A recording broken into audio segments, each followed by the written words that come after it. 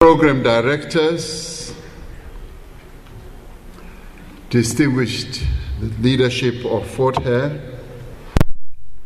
University and Wilberforce, the Manya and the Maxeke families, Premier of the Eastern Cape, Comrade Oscar Mabuyane, members of the National Executive Committee of the African National Congress who are here,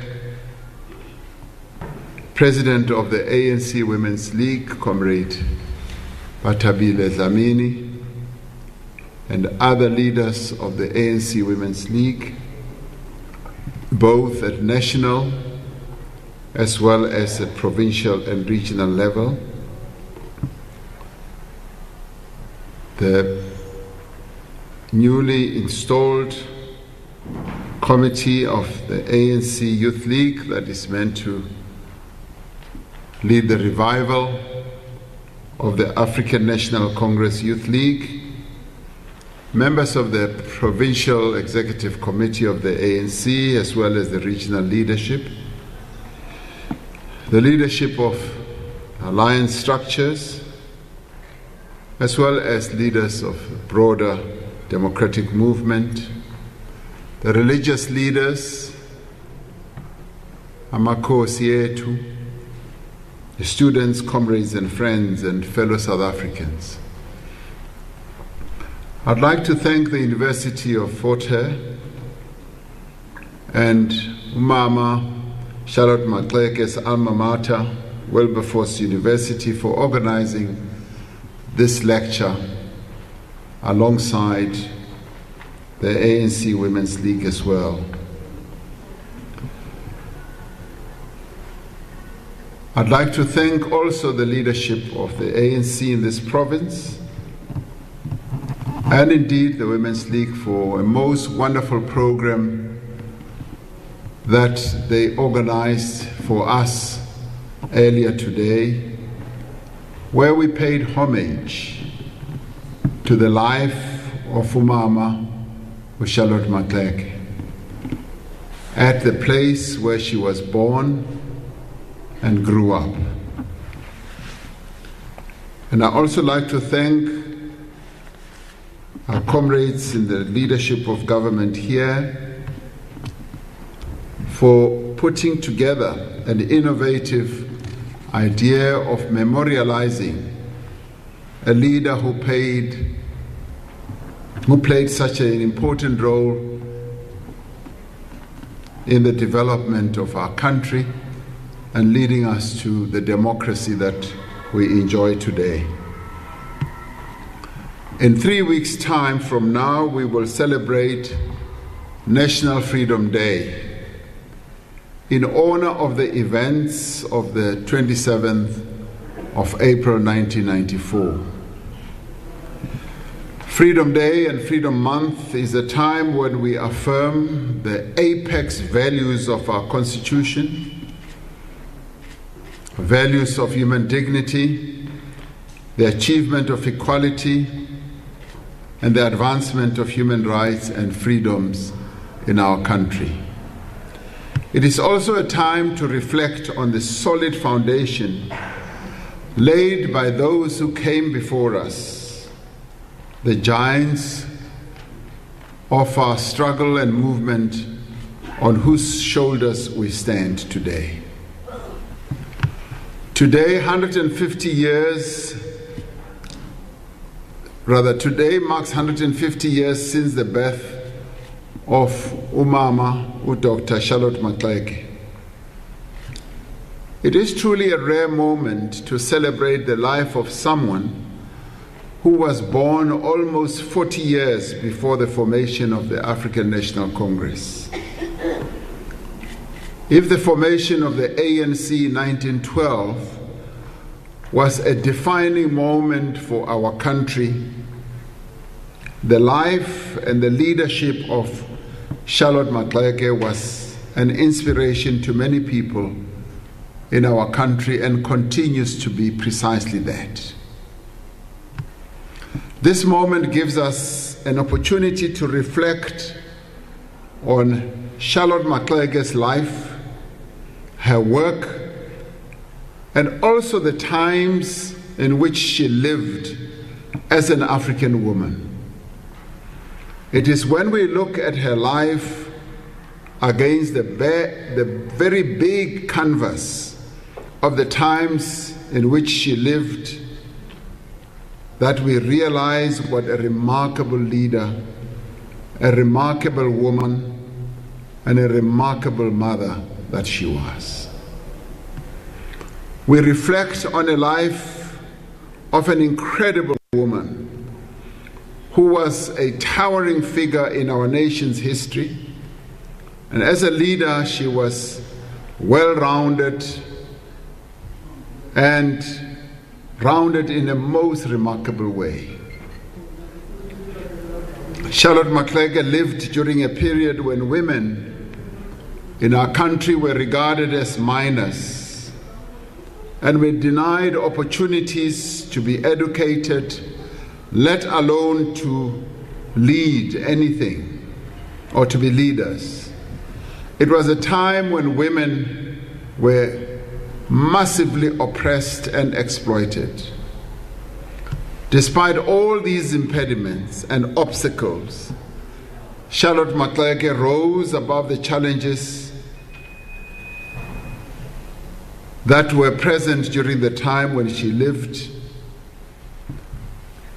Her determination to succeed saw her gaining an education and becoming an educator, a missionary, a social worker, an activist, a communist, and an anti-colonial campaigner. Her activism turned her into, yes, a trade unionist as well. A trade unionist who actively campaigned against low wages for black workers and who was part of the formation of the mighty and gigantic Industrial Commercial Union, the ICU. She was a champion for gender equality and one of the organizers of the anti-pass movement. This was a rare thing to have women leading such great movements at the time. It was also a very dangerous time for women to lead. In 1918, she formed the Bantu Women's League, the forerunner to today's ANC Women's League. So in a way, Comrade Batabile Dlamini, she was your president even in 1918. In that same year, she led a delegation to the then Prime Minister, Louis Botha, to demand the abolition of passes and was part of anti-pass protests a year later. And these activities were precursors to the 1956 Women's March. She was also a public intellectual. Her output in the form of articles, of pamphlets, and representations and writings to panels and commissions lent empirical weight to her activism. In many ways, she was not just an armchair activist. She was a well-read activist and political leader who wrote, who reflected on issues much more than many of us do today. If she were around, I have no doubt that she would be teaching all of us the art of writing, the art of putting on paper our ideas, our concepts, our ideology, and everything that we believe in. She was published at a time when the voices of black women were being shut down and silenced. In publications like Umthetheli Wabantu, she wrote in isiXhosa on the so-called women question and called for women's social and political rights to not be neglected during the anti-colonial struggles. She was one of many leaders who were not only literate, but who propagated the values and the principles of our movement in their published writings. This is a lesson we all need to learn from and emulate, I would say, from today. In his 1930 biography of Hare, titled "What an Educated African Girl Can Do," Dr. Alfred B. Xuma wrote, "I regard Mrs. Maxeke as a pioneer in one of the greatest of human causes, working under extraordinary difficult circumstances to lead a people in the face of prejudice, not only against her race, but against her sex." Close quotes. It was from Wilberforce University that she graduated with a BSc in 1903, becoming the very first black South African woman to get a university degree. And as I said earlier today, and it was just not a Mickey Mouse degree, it was a Bachelor of Science degree, a serious degree. I'm not downplaying those who get other degrees, including my own degree. I got a law degree, but I'd like to believe she got a higher degree. There can be no doubt that much of who she would become was shaped by her exposure at Wilberforce to currents, to trends, and to ideologies like socialism, class struggle, Pan-Africanism, and the new Negro movement. Umamu Charlotte Maxeke initially entered academia to prepare for life as a missionary in Africa, but during her studies, she came to appreciate the international character of the struggle against racism and colonialism, and that expanded her worldview. She was taught by the legendary sociologist, historian and activist and Pan-Africanist W.E.B. Du Bois. They continued to correspond over the years, even after she returned to South Africa. In their letters, between herself and W.E.B. Du Bois, they discussed how to mobilize around upcoming Pan-African conferences and meetings. This immediately showed her Pan-Africanist character. This is an aspect of her legacy that is often not given due recognition. Like her contemporaries, Pixley Isaka Seme, John Langalibalele Dube, Alfred B. Xuma, and others, Charlotte Maxeke was a progressive internationalist and a Pan-Africanist at that, long before liberation movements around the world adopted these two concepts, internationalism and Pan-Africanism, as their doctrines. Charlotte Maxeke and Du Bois also spent time discussing education as a vehicle of national development. This is particularly important to today's theme of women in academia in the 105th year of Charlotte Maxeke. Charlotte and her husband, Dr. Marshall Maxeke, founded the Wilberforce Institute in Everton in Gauteng that is still standing till today. Over the years, they did important work in primary and secondary education. And I want to speak briefly about their union, their wonderful marriage, because it offers valuable insights. Theirs was a partnership rooted in intellectual and professional respect for one another, something that was very rare at the time. And may I say something that you still find very rare even today. They worked together as missionaries, but more importantly also as educators.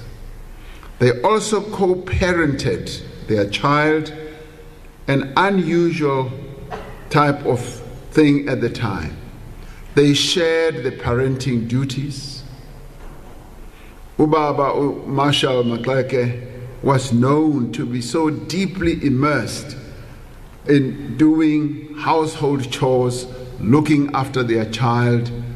On an equal basis, they were able to work as a couple in their household, looking after their children. In reflecting on this, we come to understand that even though patriarchy may be a dominant current in a society, it should not be that it is surrendered to.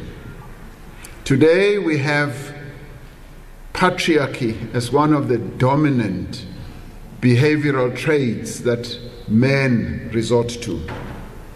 Men can and must lead by example in treating women equally, and that should begin at home. And that is where Charlotte Maxeke and Marshall Maxeke's marriage teaches us a wonderful lesson about the partnership between two people who were intellectuals and educators as well.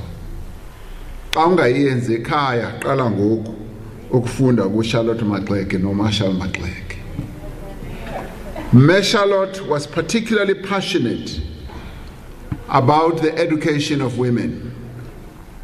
For her, education was that critical ingredient for the all-round development of women. As the constitution of the ANC Women's League describes it. She believed that one should uplift one another. She once said, "This work is not for yourselves. Kill that spirit of self and do not live above your people, but live with them. And if you can rise, bring someone with you."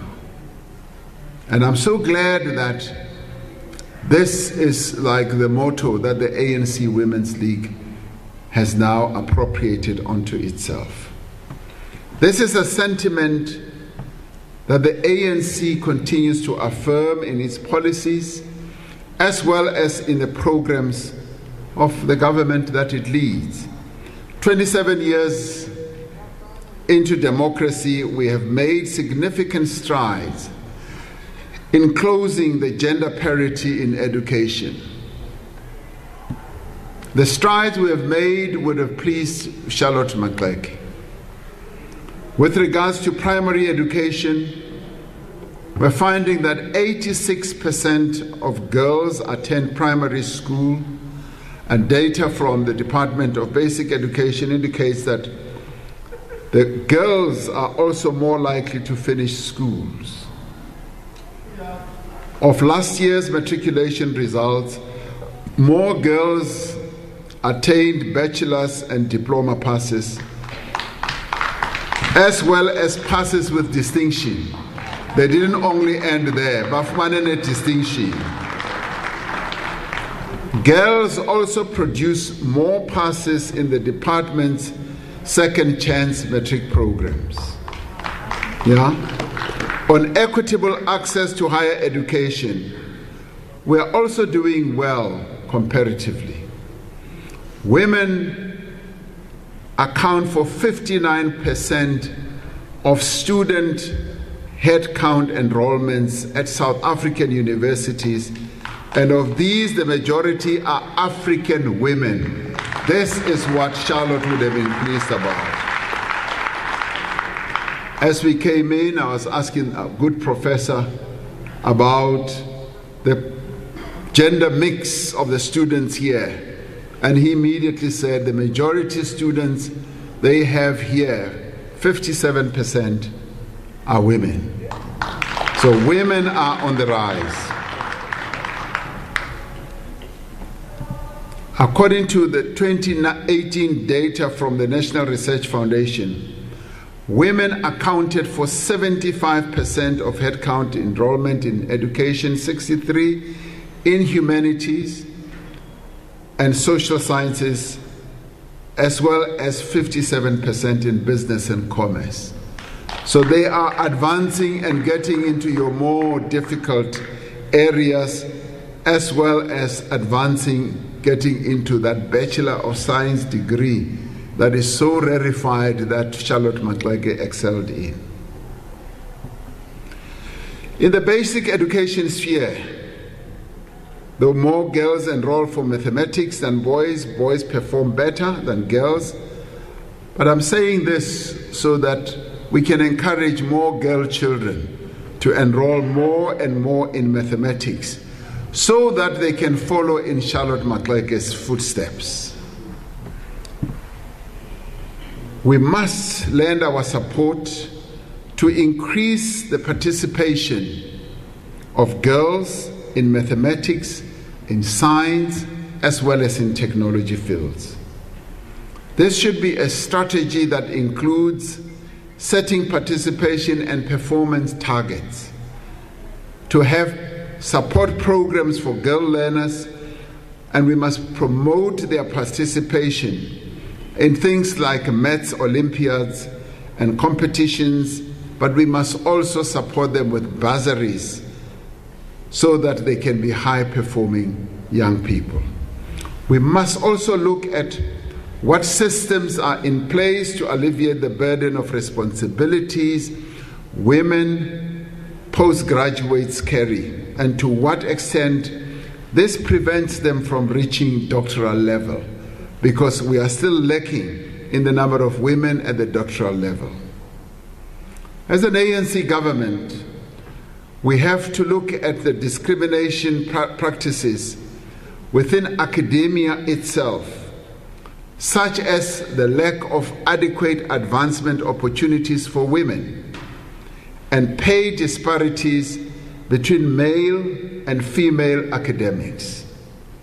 As we have done so as an organization, we must continue to loudly demonstrate our intolerance to the terrible practice of sex for marks that turns universities and colleges into dens of exploitation of young female students. I mention this because it happens, and this must be brought to a stop.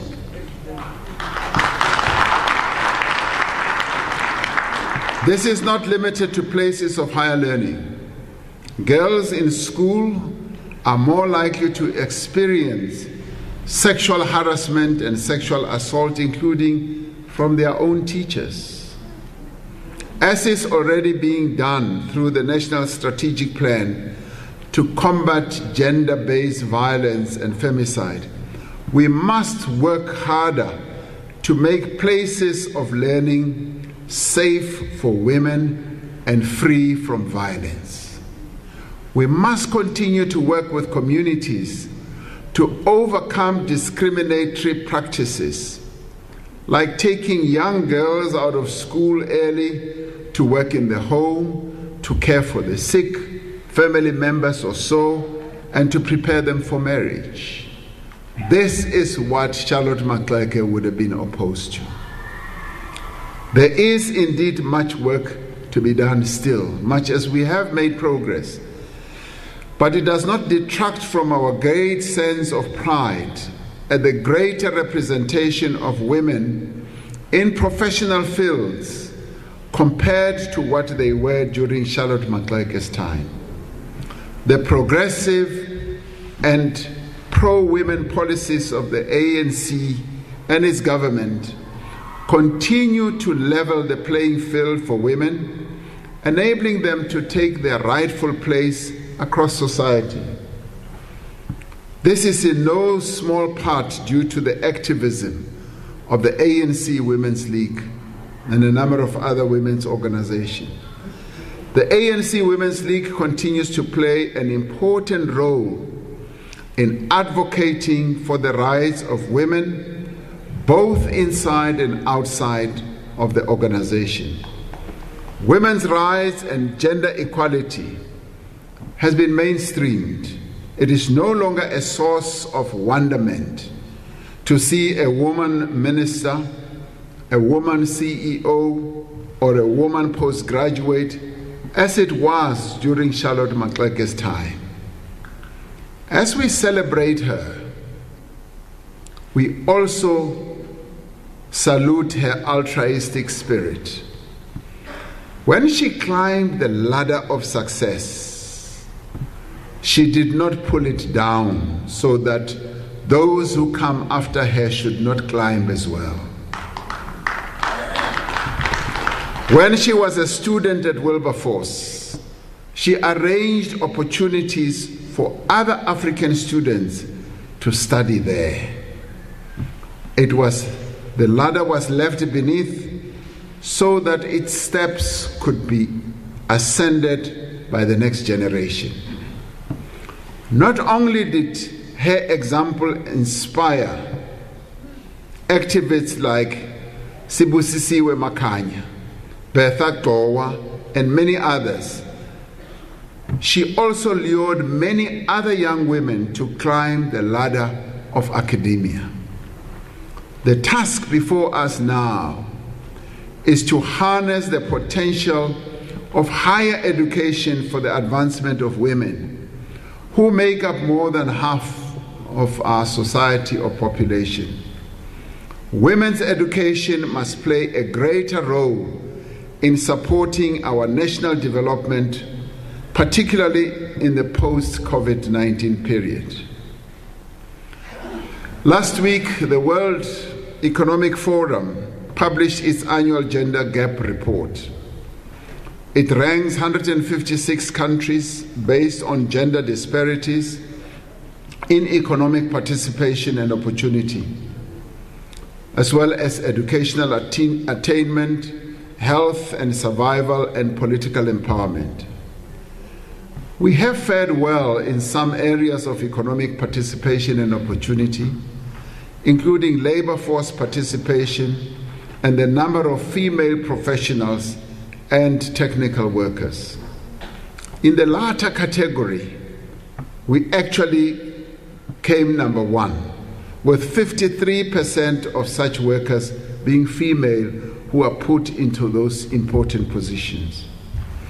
In areas such as wage equality, for similar work we've done less well. And this is also a burning matter in the ANC. And this is what we now need to address earnestly. I find the practice of unequal pay for women for equal work with male quite offensive, and would like this practice to be banned and to be legislated against. We cannot have a situation where women are paid far less or even less than men for exactly the same amount of work that they do. It must be banned. According to the report, the economic downturn brought about by the pandemic has impacted women more severely than men, as we've often said. It has also set back gender parity by as much as a decade. This means we have even much harder work to do in the post-COVID-19 era.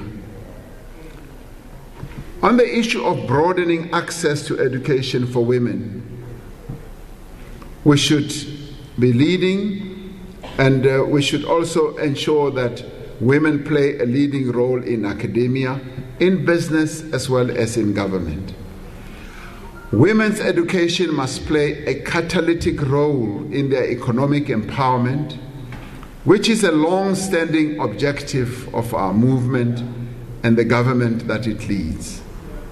We will continue to forge ahead with empowering the women of our country economically through a variety of programs and activities, through the co-ops that they participate in, through the various companies that they set up. It is women-led and women-owned businesses that must participate in the various aspects of our recovery program, whether it is in infrastructure, whether it is in food production, whether it is in any field. The women of our country must be given that opportunity to lead. It is also women-owned businesses that should take advantage of support and training opportunities currently underway to enable them to participate in public procurement. As we know, last year we announced that 40% of public procurement will be set aside for women-owned businesses. It is women, especially young women, who must take up opportunities provided through the Presidential Employment Stimulus Program as well. Women academics must also be at the forefront of research and inquiry into the pressing social problems of our day. Research that will guide our national response to pressing issues such as poverty, inequality, and underdevelopment. And it is women who must take their rightful place in the political life of our country as well, fulfilling our promises to our people calls for capable, ethical, and competent cadres at the helm. We have many such women leaders in our organization. To capacitate women, we must deal decisively with the residues of patriarchy that, yes, we still find even in our own movement. We must get rid of conservative attitudes and chauvinism that restrain women in the structures of our own movement. A degree certificate hanging on the wall should never be seen as the end of the line. And Charlotte Maxeke never saw her BSc degree from Wilberforce University as the end of the line. Were this the case, Umama Maxeke would have returned home to South Africa and settled down to a quiet life. Instead, she headed straight to the trenches of the struggle. Through the Bantu Women's League, she fought for the rights of women, particularly the demeaning practice of white employers forcing black women to undergo medical examinations before being employed.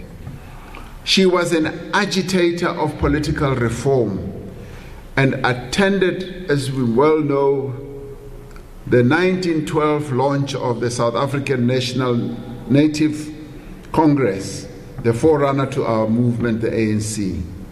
She was the only woman in attendance, showing just how determined she was to see that women's voices should be heard. It wasn't the first time either that Umama Charlotte Maxeke had forced her way into male-only political gatherings, something the young people of today call gate crashing. An article published recently by the journalist Zubaida Jaffa talks about the so-called Lesotho incident in mid-1902.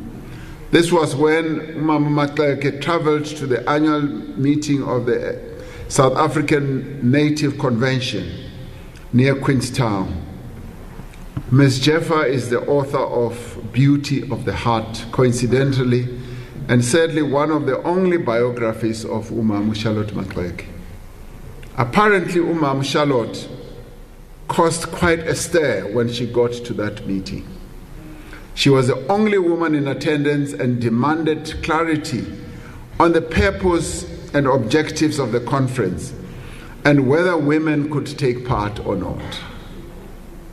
In what could be called true Congress style, a committee was nominated to respond to her.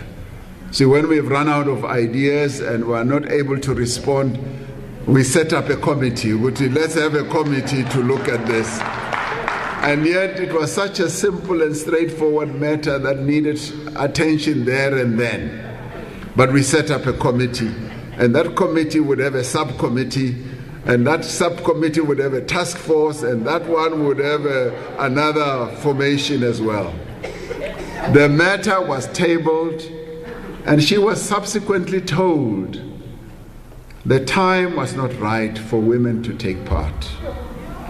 And the committee also said it was advisable for women to form their own movements. Of course, as history bears witness, she did just that. Umama Maxeke also took up the cause of non-racialism in the early stages of our movement's existence. She took part and led in activities with women of all races united to the cause of gender equality. Non-racialism in the women's movement was strong in our history, from the 1956 Women's March to the formation of the Women's National Convention in 1992. Unfortunately, the same cannot be said of the present day, just broadly across our movement, as we witness the concept of non-racialism being undermined, including, as I said, within our own movement. This is something we should actively guard against, not just as the ANC, but as a nation as well. Our country was founded in pursuit of non-racialism. The rise of various forms of chauvinism is something we should all be against, because non-racialism is the glue that binds us together as a nation. Worker rights was another cause that Charlotte Maxeke took up. In the 1920s, she campaigned against labor conditions for black workers and would go to the establishments of the employment agencies for Africans in 1928. Her passion for education led her to be called to testify at a government commission on African education, which was a first for an African to be called to a commission like that. She was also the first black woman to become a juvenile parole officer. The Cape Argus had these powerful words to say of her social work activities at the time. They said, open quotes, educated to take her place with the highest, she devoted herself to the lowest and most miserable, close quotes. That was Charlotte Maxeke. Charlotte Maxeke was also a trailblazer in another important aspect, and that she affirmed the value of and respect for traditional leadership. It was respect she was granted in return. The positive work being done by her and her husband came to the attention of Ukumkani Sabata Dalindyebo, who invited them to take charge of his private school. During this time, she participated in the King's Court, something completely unheard of at the time for a woman. In his biography, Dr. Xuma relates that she was renowned for her courage as well as eloquence, and was even given the name Nogazo as a salutation. There is indeed much we can learn and we can say about the life and times of Charlotte Maxeke. Just as she brought her education to bear to change society, so too must greater study opportunities for women yield positive outcomes for our country. Time and again, and throughout the course of history, women have proven that if just given an opportunity to better themselves, the benefits are multiplied, not sevenfold, not twofold, but multiple of times fold. That is what happens with women. Better educated women isn't only to create more breadwinners or to expand the workforce. Better educated women means better families, better communities, and a better society. In a chapter in his biography titled Why She Succeeds, Dr. Xuma wrote, Charlotte's success has been due to no accident of favorable circumstances. I repeat, Charlotte's success has been due to no accident of favorable circumstances. It has been due to her ability with qualities of true leadership, of which she has many. She knows that she knows, and therefore leads along definite and sound lines according to her line. That's now Umama Charlotte Maxeke was a leading light who in turn gave light to others. Now, you know, in just going through the preparations for this input, I was just amazed at the measure of this lady that we're talking about today. And in a way, you could even say that maybe we've never come across a woman like Charlotte Maxeke yet. Maybe we haven't. Now, she would also have been a leading light, even today, in dealing with the challenges that we are grappling with right now. The challenges of COVID, of making sure that the infection rate in our country is brought under control, just as we are now rolling out the vaccines. I can see Mama Charlotte Maxeke would have been right at the forefront, campaigning and bringing our people together to go to the vaccination points. And yes, maybe where we make mistakes, Comrade Batabile, she would have criticized us. She would have chastised us. She would have shown us the way. She would have advised us. She would have said, Lapa President, you are making a mistake. We need people like her. I need those types of women. That is what we need. She would have been actively focused on how we should also find ways of the economic recovery that we're involved in. She would have wanted us to find ways of transforming our economy. As I said, she was imaginative, she was innovative, she was reflective, and she was clever. And she would have been actively involved with us to make sure that our country gets over this COVID challenge that we are facing now. Her preoccupation would also have been around how best can we empower the women of our country.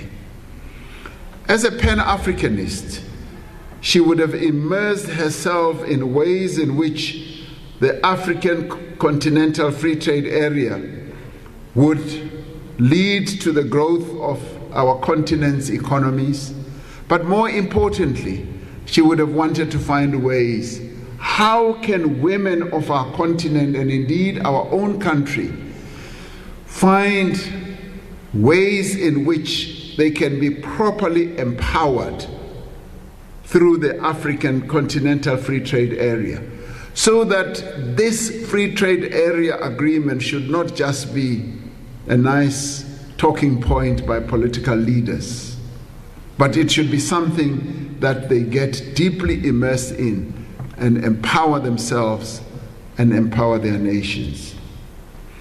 When we examine Charlotte Maxeke's life, what can we say we learn? We learn from her life's work and the many roles of leadership she played that leaders must be men and women who dedicate their lives to improving the life of others. They must be organizational, and they must also be disciplined like she was. Umama Charlotte Maxeke was never indisciplined. When the organization says, this is the decision, she was not one to say, I am going to do a different thing altogether. That is how disciplined she was. And that is precisely what is needed now. And she believed that leaders must focus on serving the people rather than serving themselves. Leaders must be people who can think about their actions and the good and the damage their actions can do to the interests of the people and their organizations. Soon after the ANC-NEC declared 2021 as the year of Charlotte Maxeke, when we released the January 8th statement, I've asked myself a number of times as I was going through just the preparations for this input, what would Charlotte Maxeke have done in dealing with the challenges that we face in our movement? What I do know is that she would have been doggedly focused on the unity and the renewal of the African National Congress. She would have made it her daily task.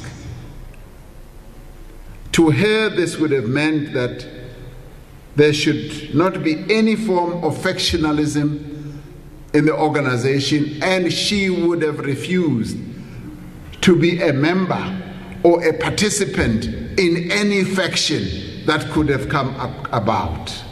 She would have said, "Anizingeni factions. Faction engena kuyo yile African National Congress kuphela."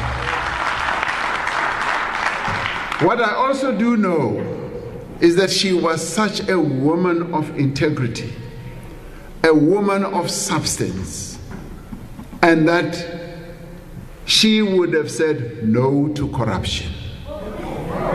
She would have said no to corruption. That is what Charlotte Maxeke would have done. Because she would have known ukuthi corruption in the African National Congress is like poison. It's like poison, and it kills. First it will kill the organization, and then it will kill our people's appetite to support the African National Congress.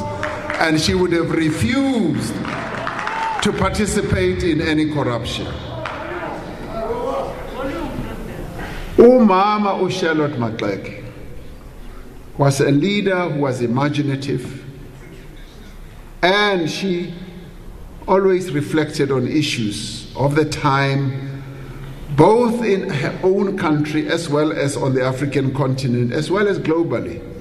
She knew that leadership should be based on knowledge, on competence, and experience, and dedication, and hard work. As we keep her legacy flame burning bright, let it illuminate and allow to emerge. We must allow many more Charlotte Maxekes to emerge. Men and women must come to the fore and say, Ndimlo or Charlotte Maxeke. That's what we should all be doing. It is now up to the new generation of women activists to take forward the struggle for the full emancipation of women in the cause of a better South Africa. Umama Charlotte laid the foundation. We now need people who will finish the job. I speak particularly of those in the ranks of the ANC Women's League Young Women's Desk and the newly formed ANC Youth League National Task Team. Because you are the future. They are the future. Umama Charlotte Maxeke was the future of her time, and we've now had to take the baton from her. We're counting on the young people of our country to complete what Umama Charlotte Maxeke started. It is a cause that can no longer be deferred. As W.E.B. Du Bois said, it is today that we fit ourselves for the greater usefulness of tomorrow. Today is the seed time. Now are the hours of work, and tomorrow comes the harvest, close quotes. This great woman and many other great women like her were that seed. They were the seed. I speak here of women like Umama Olilian Ngoyi, Albertina Sisulu, Helen Joseph, Ubetha Qowa, Winnie Madikizela Mandela, and many others. They were the seed, and we saw the harvest that they brought home. Let us indeed work to develop this generation's women and harness the reaping of the seed. Let the multitudes of Charlotte Maxekes rise and come to the fore. This is where the poem that I used in the State of the Nation, Ega Maya Angelou, comes to mind. I rise, and we want to see many Charlotte Maxekes rising and rising amongst the young people of our country. Thank you very much.